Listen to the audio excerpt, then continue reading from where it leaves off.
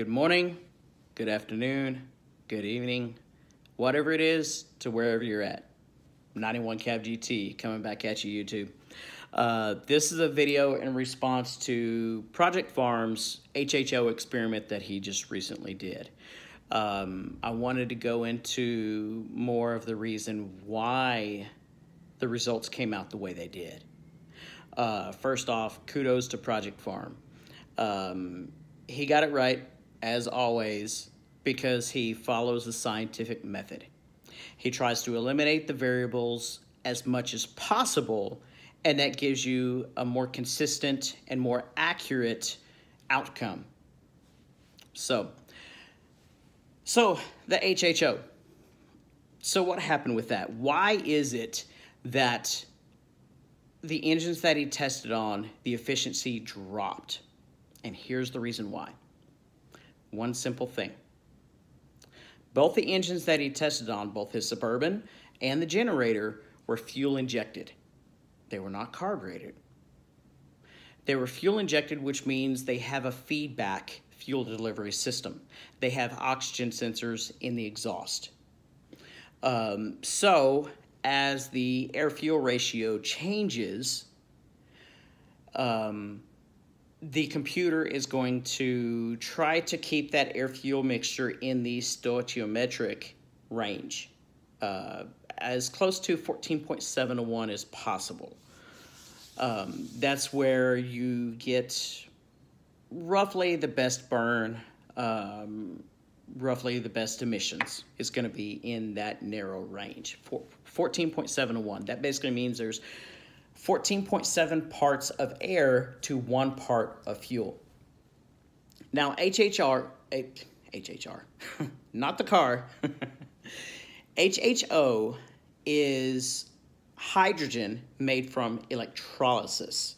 Now, when you do electrolysis with water, you not only get hydrogen, but you also get oxygen. So you are injecting the oxygen and the hydrogen into the intake on these fuel-injected vehicles. When you inject more oxygen, you change that stoichiometric range. You actually make it a little bit leaner because you're injecting more oxygen into things.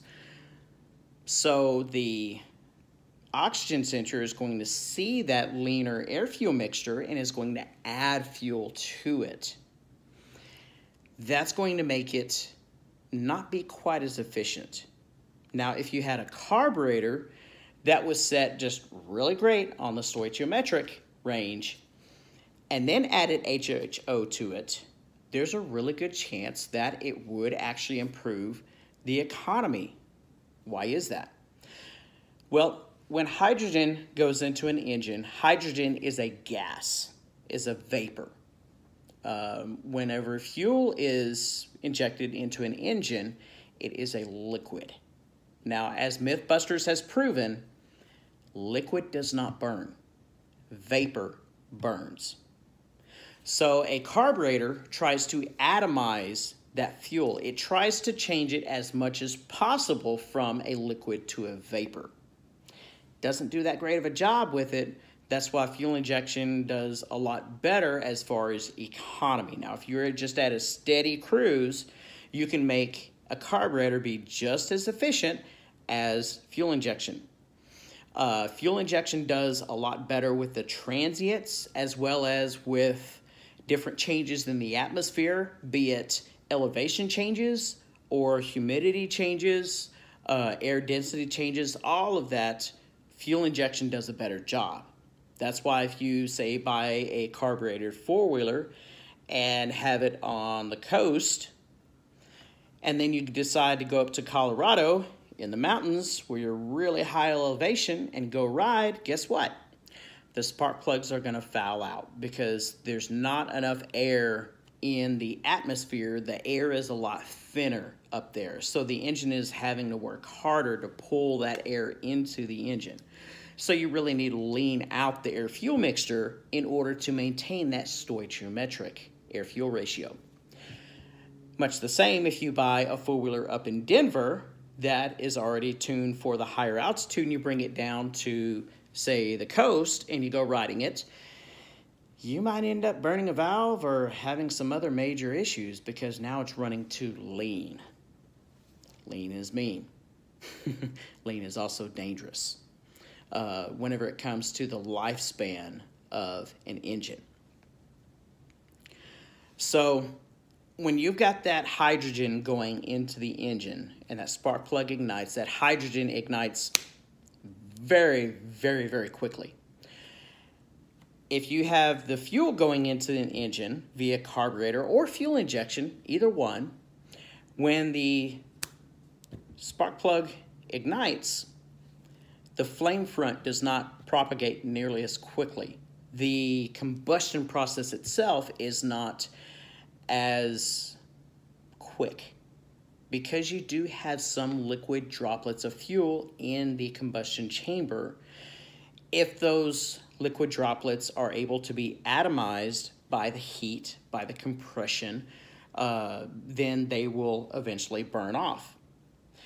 But not all of it does. That's why cars have catalytic converters. They're designed to catch the hydrocarbons, which are unburned fuel, from the combustion process and burn them off, so that way they don't go in the atmosphere.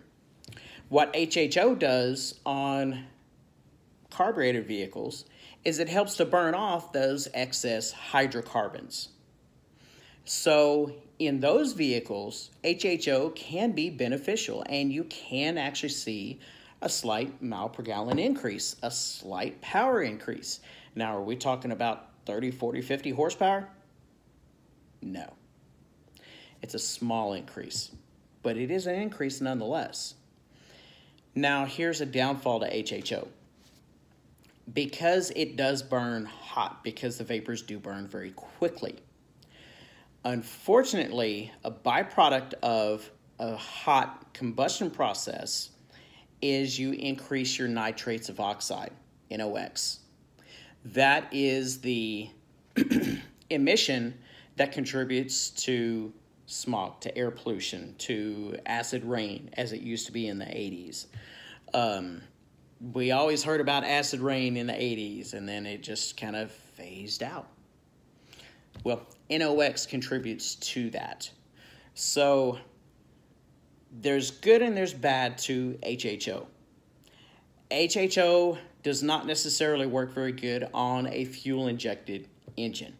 It just doesn't. And that's why you saw the slight decrease in run times on the generator. There was a very small change in the air-fuel ratio, so the computer was injecting just a little bit more fuel to try to maintain that stoichiometric air-fuel ratio. And that's why you had a little bit less runtime. That's just the way it is. So Project Farm got it right. This is just a little bit more of an in-depth explanation as to why his results came out the way it was. So hopefully it didn't get too technical, you guys. I'm just a school bus driver. What do I know? Y'all have a good one. I hope y'all felt that this was informative in some way and not over too many people's heads. Love y'all. God bless you. Have a good day.